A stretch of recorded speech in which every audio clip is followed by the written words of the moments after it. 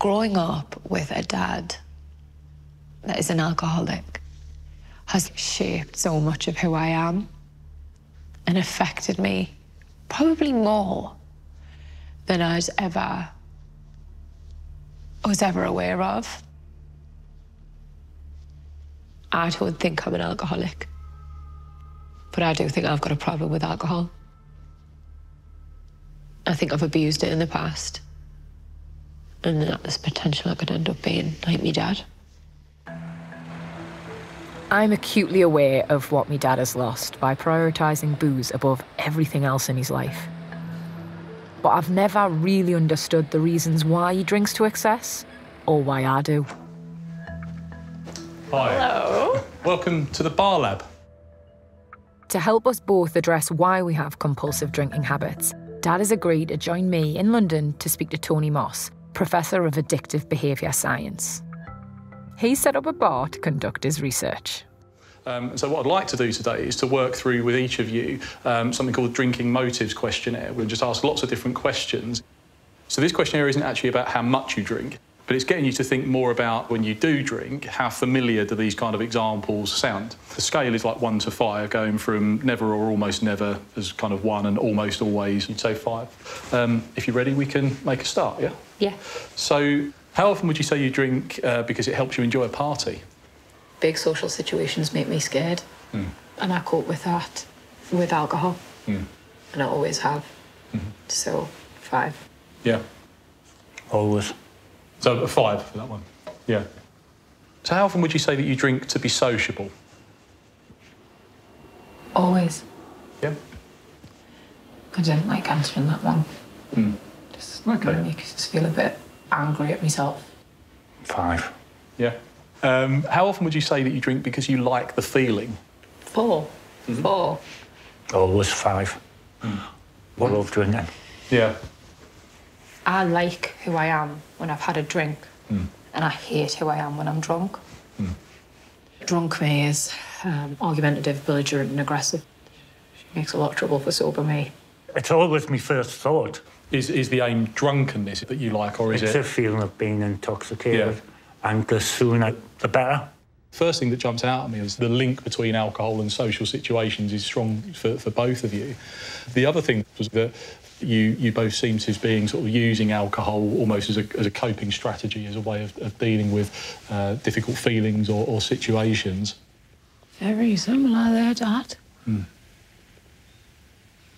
A lot of the research that we've done looked at what we call kind of intergenerational transference. You know, children from quite a young age, in fact, will start to learn and think things about alcohol.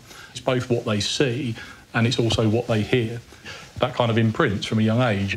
And in much the same way, the motivations and the beliefs that we have about alcohol do pass on from one generation to the next. Lots of different feelings coursing through us at the minute. But Tony said there's like a direct relation to how your family view alcohol and how you're brought up and everything. And it's no wonder that our scores were so similar. Growing up with an alcoholic dad was a lonely experience. But 1 in 5 people, like me, struggle with a parent drinking. So I'm going to meet 2 women with similar stories. Hi. Hi. Hello. I'm Vicky. I'm Amy. Nice to meet you, Amy. I'm Maria. Nice to meet you, Maria. How are you? I'm okay. I've always just felt like all I knew was what I knew, so it was normal. But you know, once you grow up and you realise your family dynamic potentially isn't what everyone else is experiencing, then I felt like I had to like hide it almost, and there was like a level of shame. And I suppose that's just carried us through most of me adult years, you know. Do you feel like because of who your dads were, we were almost predisposed to have the issues surrounding alcohol we've got? It definitely caused me to question my drinking a lot and to be quite worried about it, to the point where I now choose not to drink. So are you completely teetotal now? Yeah. So like I'm at the age now, like I'm 34. Everyone's dying to know when I'm going to have kids. And like, I feel the reason I have put off having children is I'm so scared I'm going to end up just like my dad. I don't want to have kids like me who feel slightly broken. You shouldn't have the fear that you're going to end up down the same route as your dad because you're already doing something different than what he's done. I felt like everything I've ever worried about, they felt it too. It did make us feel really validated. It also gave us options for going forward. Talking to my dad openly about his alcoholism is something that I've struggled with my whole life. So I've brought him to London to see a family mediator in the hope she can give me the strength to improve our communication. Hi, nice to meet you, Vicky. Hi. Hi, John. Today's session is very much about enhancing communication. We don't tend to share our thoughts with our loved ones all the time, so be prepared. You might feel a bit uncomfortable. What I would like you to do is for one of you to be the speaker and then the other person to be the listener. I can go first. Yeah, because I can bounce off you then. Okay. This is really hard for us to say because I love you so much, but I think I have enabled you in the past with alcohol because I didn't want to make you feel worse.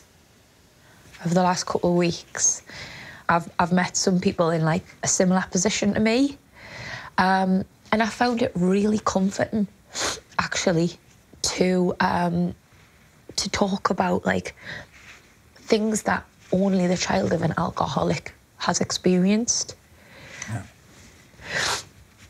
Yeah. Both of their dads have died through alcoholism. Yeah. I made this a promise to myself that I was going to say all the things that I bet they wished they'd said as well. I think I really want to be a mum. I'm sorry. I really want to have kids. I want my kids to meet you. And I'm so worried, Dad, that if you don't stop drinking and you don't get a proper handle on it, that you won't meet them. And that really scares us. It would be a lie for me to say I'll never drink again to you. I will try my absolute hardest. But the awful thing is I thoroughly believe that in 10 years' time I could be saying exactly the same thing to you. If you're lucky.